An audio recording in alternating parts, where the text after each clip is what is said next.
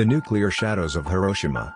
On August 6, 1945, the United States of America dropped an atomic bomb on the Japanese city of Hiroshima.